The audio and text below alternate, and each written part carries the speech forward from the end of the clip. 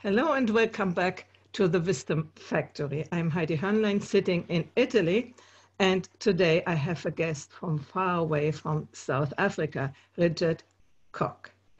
And we want to talk today about music, actually about opera.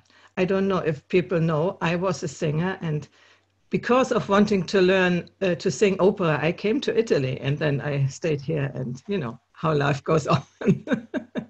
But I'm original from Germany, and there I did a lot of church music like Bach and Beethoven, not in church, but Lieder, these things. But I'm very much interested in opera and in how to develop the voice so that the big voice comes out. And will be one of the topics we will be talking about. But before we start, I want to invite you, Richard, to tell me a little bit who you are, and then we go on what you are doing, and then we are going into the topic. Over to you. Okay, as you heard, my name is Richard Koch, and I was born in South Africa, and I grew up here. And after university, I went to work in the United Kingdom. I was there for 8 years. I studied first for a year there because I too was brought up in church music. And I got a scholarship to study at the Royal School of Church Music in England. But after that, I went to work in a cathedral in Chichester in Sussex. And I was a singer there. I was a countertenor in the choir, and I sang for 7 years in that choir. Obviously, I also played the organ because that was my main instrument other than singing. And then I came back to South Africa because after 8 years away, I really wanted to come home again. And very soon, I got involved in all the music making in South Africa. I started 2 choirs here, which still go today, 40 years later, a chamber choir and a symphonic choir. And in fact, this very weekend, we are singing, you mentioned Beethoven, we are singing the 9th Symphony of Beethoven because of the 250 years of Beethoven. Yeah. And in that performance, we have 4 outstanding young singers, all of whom have taken part in opera, because you asked about opera and you mentioned opera. My life has mostly been involved in orchestral music and choral music. But because I use a lot of singers in my concerts, I have dealt with opera singers and with opera companies, and I've been involved in opera in quite a few ways here over the years. While I was living in England, I also was part of an opera company called Opera 70. I was the repetiteur and the keyboard player. It was a small company, touring company, which performed in the south of England. And we performed things like Don Giovanni, Albert Herring, the Beggar's Opera. I think those were the 3 that I did in the 3 years when I was working with them. But I've come to know a lot of opera singers here in South Africa because we have some outstanding young singers who are coming from South Africa, making a name for themselves all over the world now. So, and I've had a hand in that because one of the things I do is to run a trust which provides funding for students to study.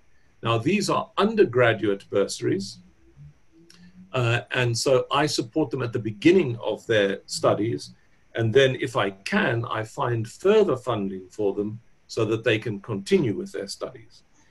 I also, for several years, we've run master classes, and the winners or the people who are chosen from that master class go to study in Cologne with Professor Joseph Prochka.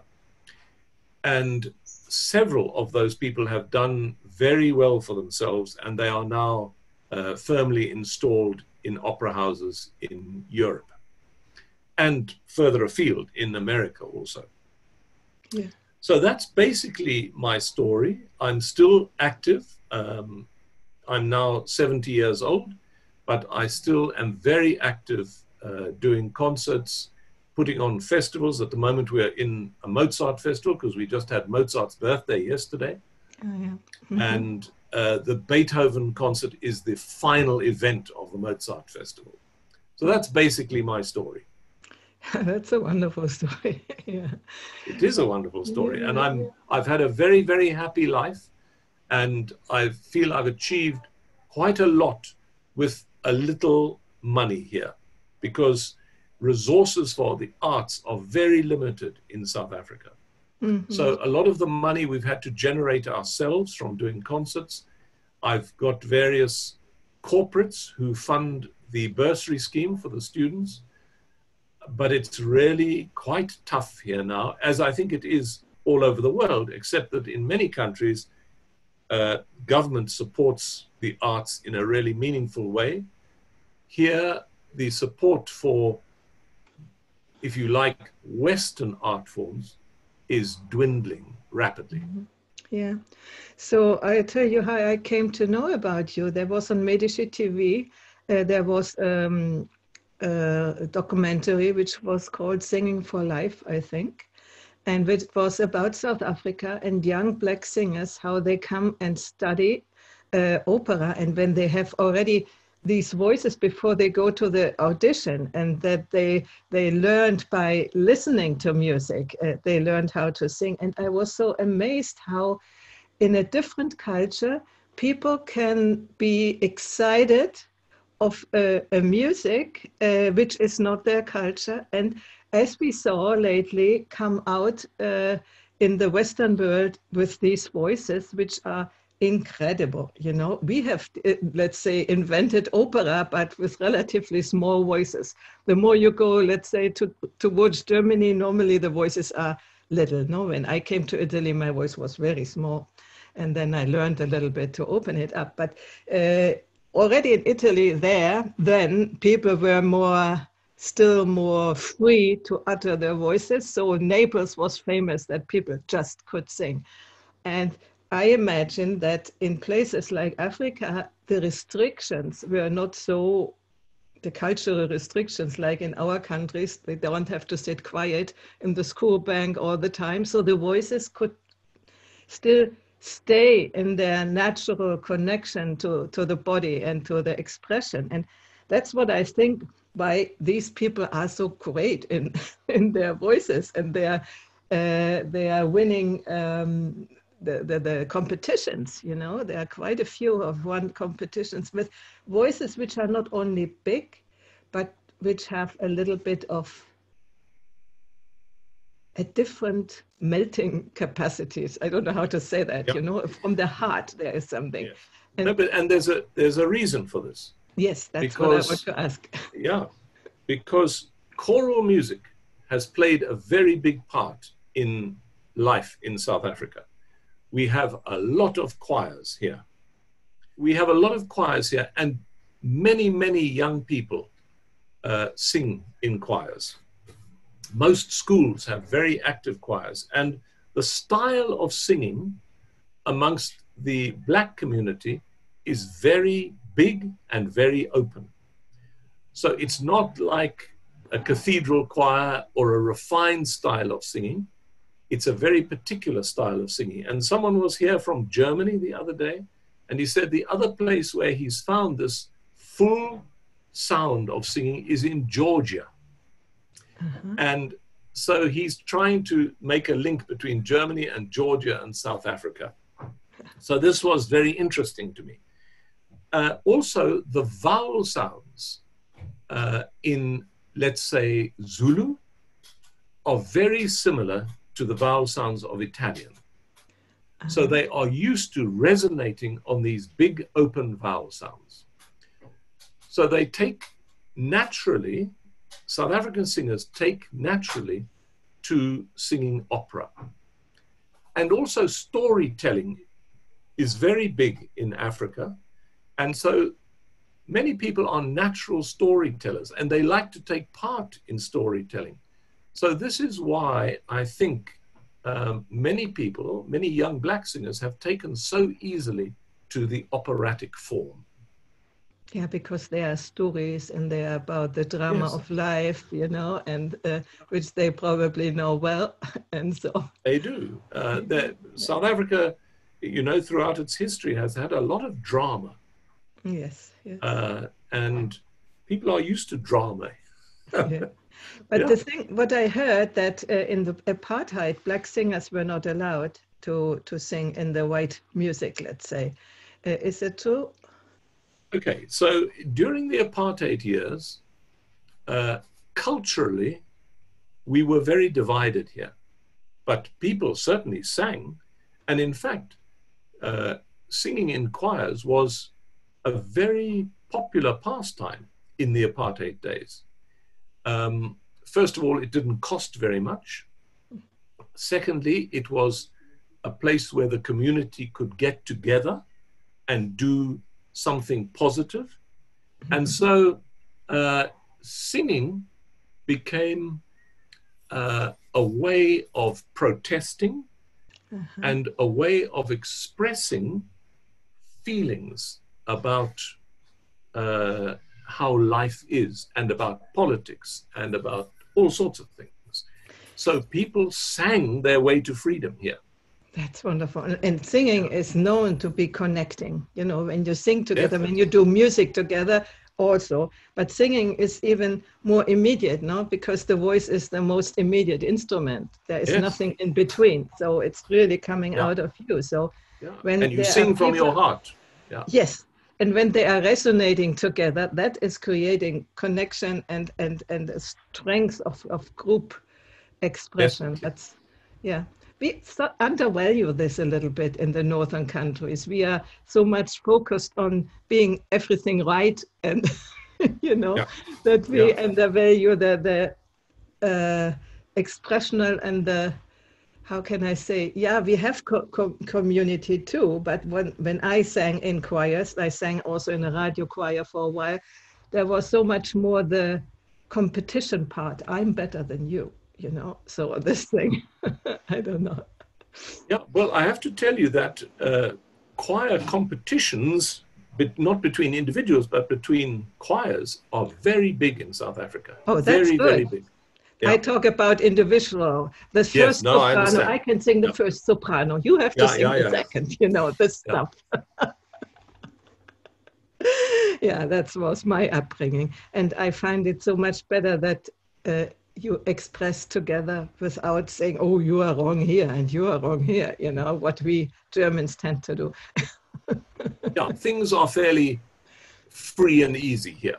Yeah, that's wonderful. Yeah. That was the reason why I came to Italy, because I wanted to come out of the narrowness of singing and also the narrowness of my voice. And in Italy, at least then, 30 years ago or something, 30, yeah, even more, Yeah.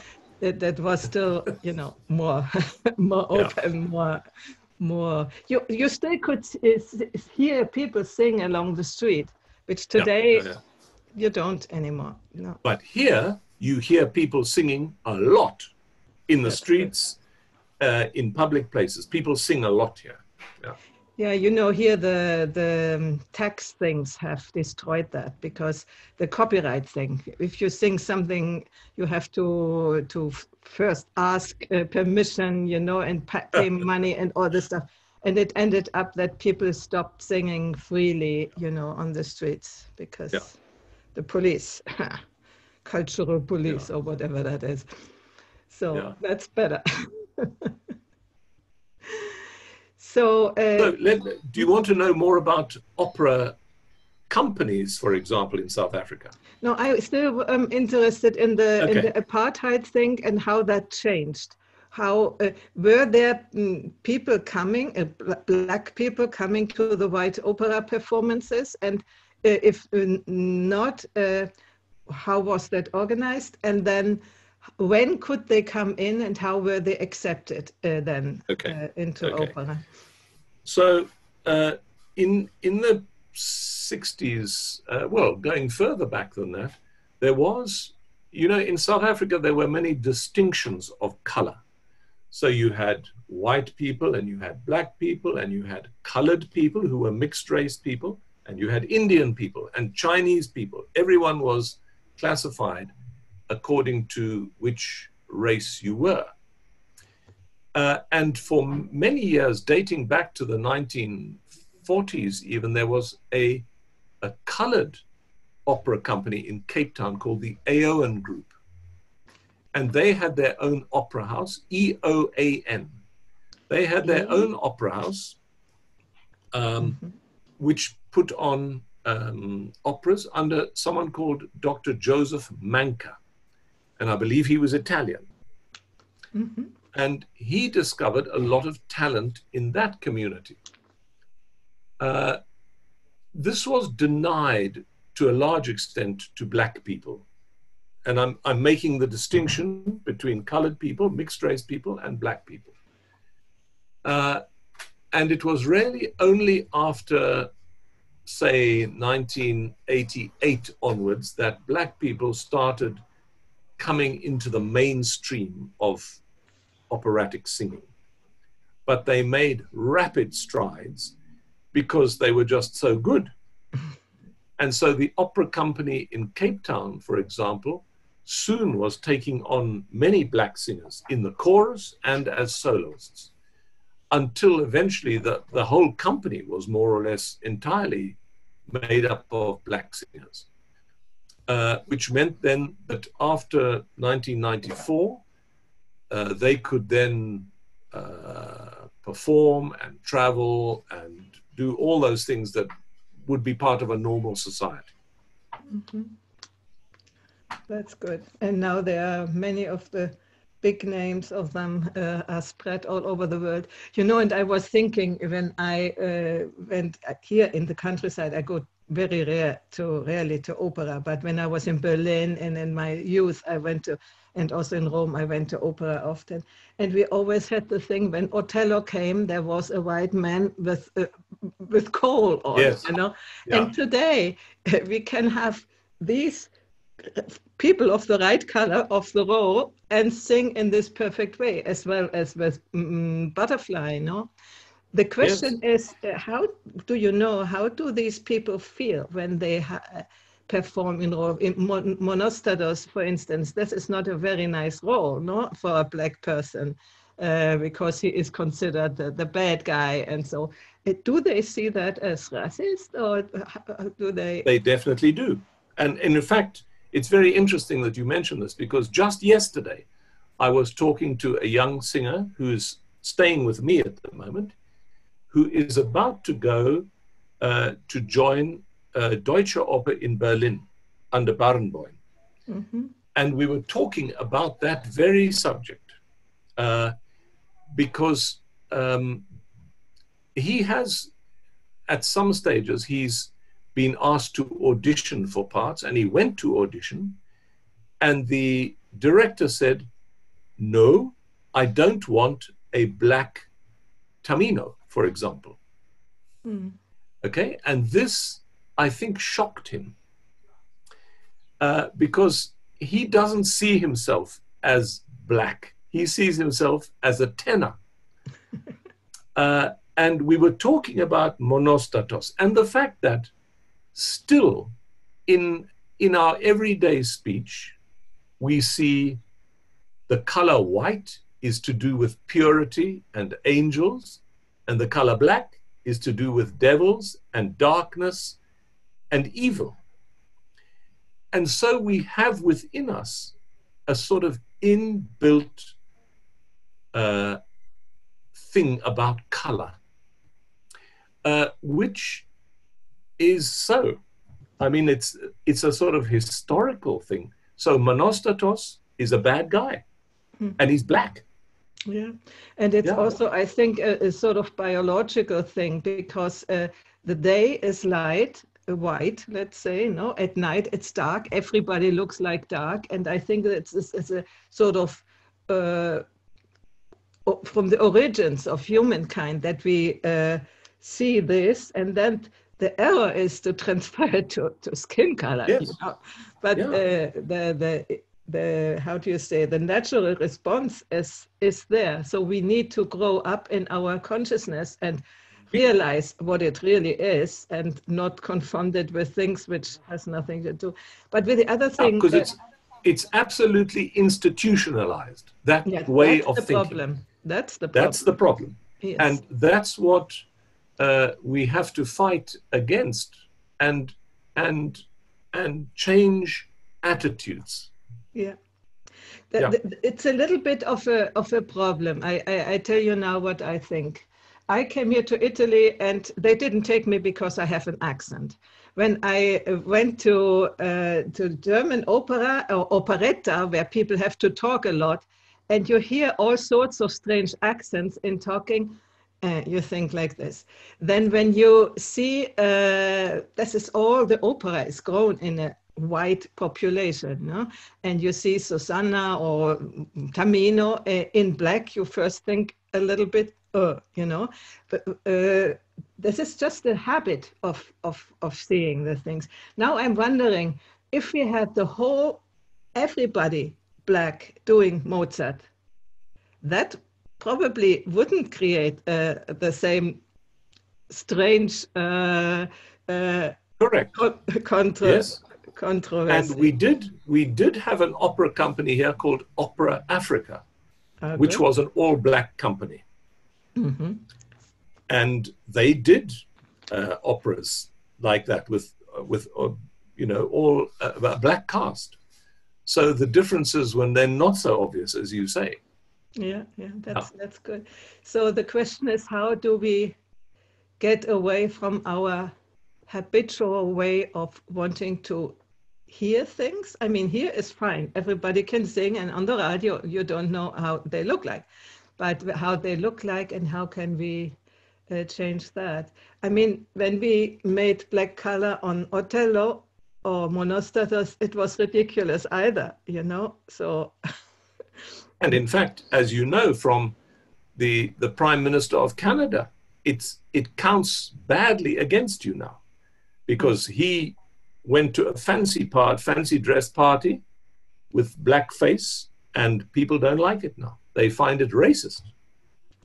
Yeah, I mean, this is really difficult to sort that out, you know? Yeah. So I don't know what to say about it. Do you know, is there, let's say, black opera, not only in performance, but music, apart from jazz and these things we know, like opera? Is there opera composing? Like Porgy and Bess? Yeah, sure. Or do you mean in South Africa? Yeah. Do you mean in South Africa? Africa altogether, yeah. Yes, there is. There's an opera by Professor Mzilikazi Khumalo. Oh, I can't understand. You have to write me the names afterwards. I'll write it, yeah. Yeah. It's called Princess Magogo. Mm-hmm. And it's about the mother of Prince Buthelezi, who was a singer herself. And he wrote an opera about her, which has been performed all over Europe. And of course, here in South Africa and in America.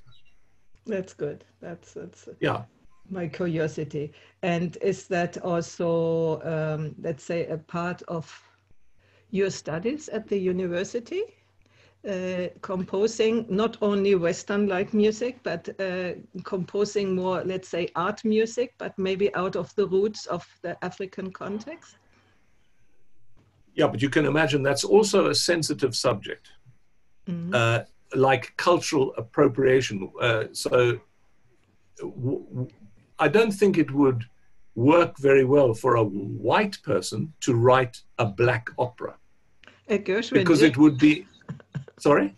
Gershwin did. Gershwin did, indeed. But that was in another era. I think it would be more tricky now. Mm-hmm. So how could... I don't know what... Yeah. I wonder how that could be reconciled, maybe in you know, just to give a more incentive to have but But there are many black composers also working in South Africa. That's what I'm asking. Okay. Yes, there are many black composers working here. And they're writing oratorios and epics and operas and all sorts of things. They're not very known though. Is there a place where we can see them? Is on YouTube? Or do they have Well, there probably are. I would just give you, if I could give you a list of names, then you can look them up. Yeah, do that. I would be very curious. Yeah. Because I think our Western music has a long history and is wonderful, but it's it's time to include other directions, other continents as super sure, but also cross-fertilize each other in some way. Yes. And that our consciousness comes also, instead of looking down on all these primitive people, that we learn that they have something to say, that they have something to offer, and they must be known for that. Yeah, but they're not primitive people. And that's what I say.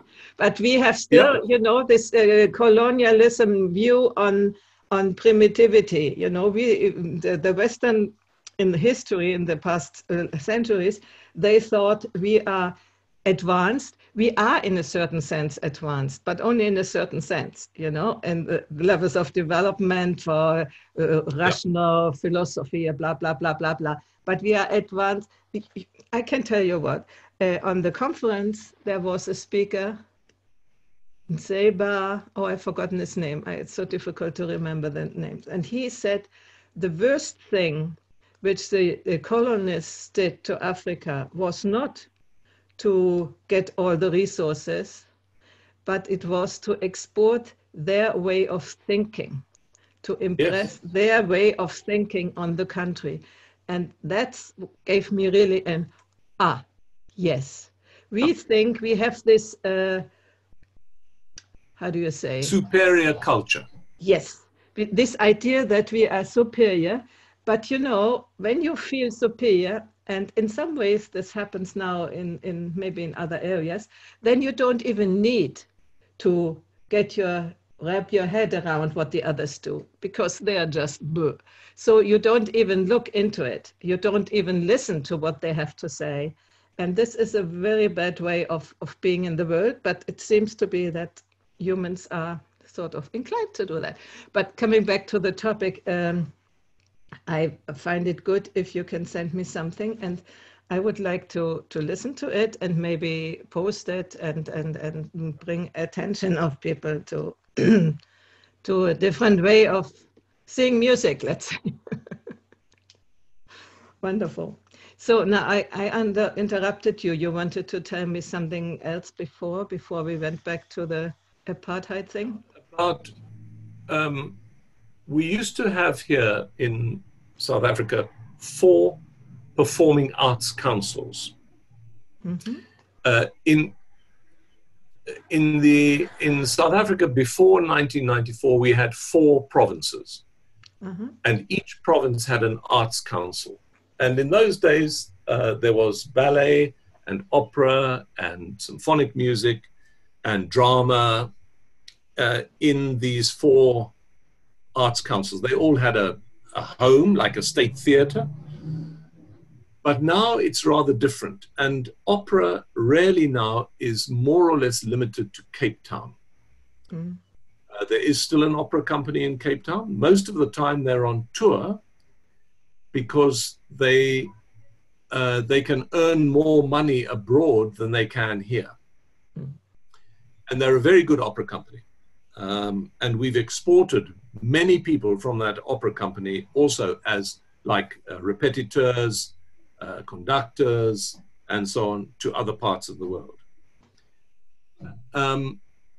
Now, as I say, so we had quite an active opera life here, where I live in Johannesburg, but now there's almost no opera here. Mm. Ballet is struggling, symphony orchestras are struggling because there's no proper funding for these things. Yeah. Yeah. So the operatic life here has become diminished, dramatically diminished, which is why our singers have to find work elsewhere in the world, because there is so little work here for them. So, for example, 2 of the singers that I'm using for the 9th Symphony, I'm flying in from Germany. I probably could find singers here, but it's easier to find the people I know well who can do this easily from Germany. South African singers I'm talking about. We're using only South African singers. And this, I try to do this a lot by exposing young singers in the concerts that I do, because I do a lot of concerts every year, often with operatic material, oratorios, Beethoven Ninth Symphony, all these things need singers. So I use local singers wherever possible. If we have a visiting singer from somewhere, then I put a South African singer with them so that they can get more experience. So that is the current situation here as far as opera singing goes, is not good. Mm. And I can think it will only get worse, not better. Yeah, I'm talking now Western operatic music. There's plenty of opportunity for local African music because most choirs would sing that. But what is interesting is that many black choirs like to sing Western opera, and black soloists want to sing Western opera, and they do it well, as you know. So this is a strange tension in South African society, current South African society. Mm-hmm, mm-hmm. And they need people like you who try to get funding and work hard to do all these things. Yeah, and we do a lot of crossover concerts also with, we call it Afro-symphonic music. But that's more on the light music and sort of quasi-pop side of things. Mm-hmm. So I do quite a lot of that. And it creates a lot of work for singers also. Yeah. I'm wondering if you have recordings or, for instance, contracts with Medici TV that they record some of these things that people can, you know, have a taste of what you are doing. Do you use YouTube or other channels? Yeah, we use YouTube. I can ask my daughter can send stuff to you, if you like. We can just send you links to these various things. Yeah. Then you can see the sort of things we do. Mm-hmm. Yeah. So the last one that I'm thinking of, we had, I don't know if you know of a singer called Gaston Rivero.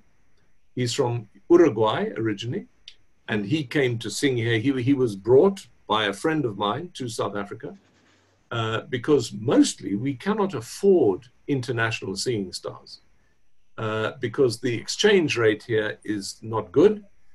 And so a singer they have to agree that they will not get their normal fees here because we can't afford them. So a friend of mine brought the singer, and we used him in a big open air concert, and then he did an opera concert, pure opera concert, singing with 2 South African singers, so that they also get then the experience of working with him. That's good. That's good. Yeah, the funding for this sort of music is a little bit critical, I think, also in the Western music, because you know, when I came to Italy, I thought this is the country of opera and of music, but actually it's not. In the school, they don't have any music lessons, or maybe a little bit playing the flute. I once did lessons with a teacher. She had to give singing lessons to a choir and things, and music lessons in her class. And she was what we call stonato. She couldn't find the notes. So imagine when a person like this teaches children to sing, and she cannot hold the melody herself and things like that. And the general level of musical culture is very low. Then there is the higher, you know, the real good musicians.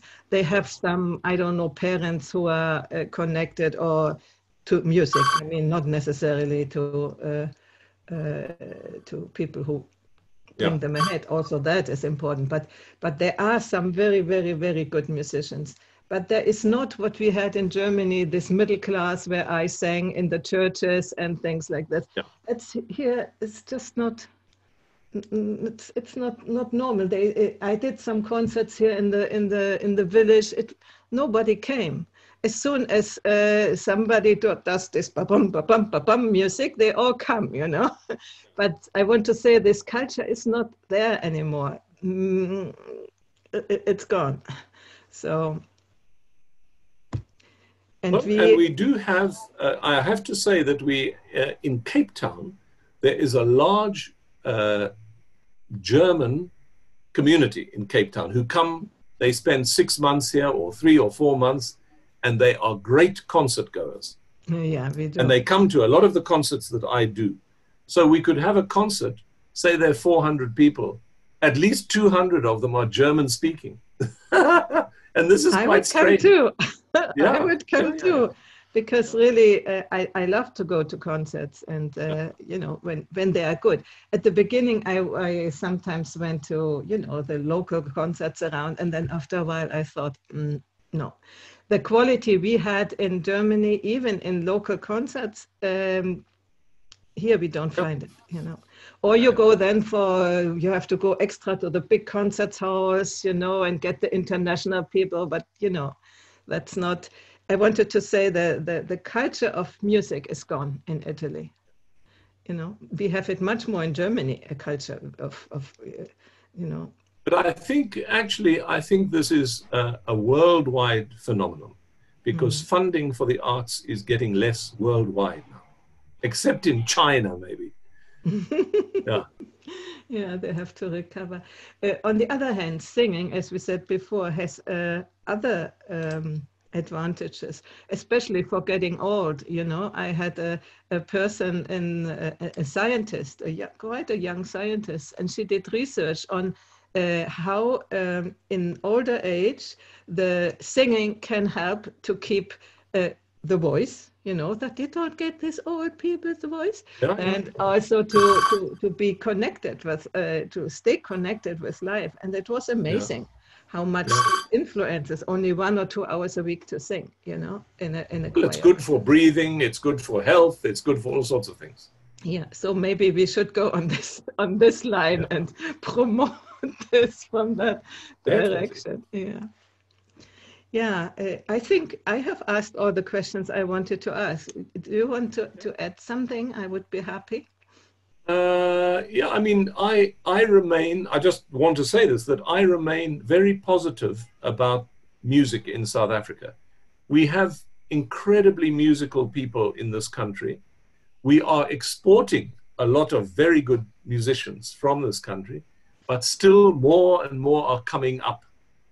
And it's a wonderful thing for us. The sad thing is all the best ones are gobbled up by, you know, Europe or America or wherever. So, but it makes us proud that we have good singers all over the world now. And I'm still very positive about what we do and what we can do here. And actually that's what keeps us going, is that we do still have amazing young people that we work with here, and we can develop them and get them to a stage where they can actually make a living from music.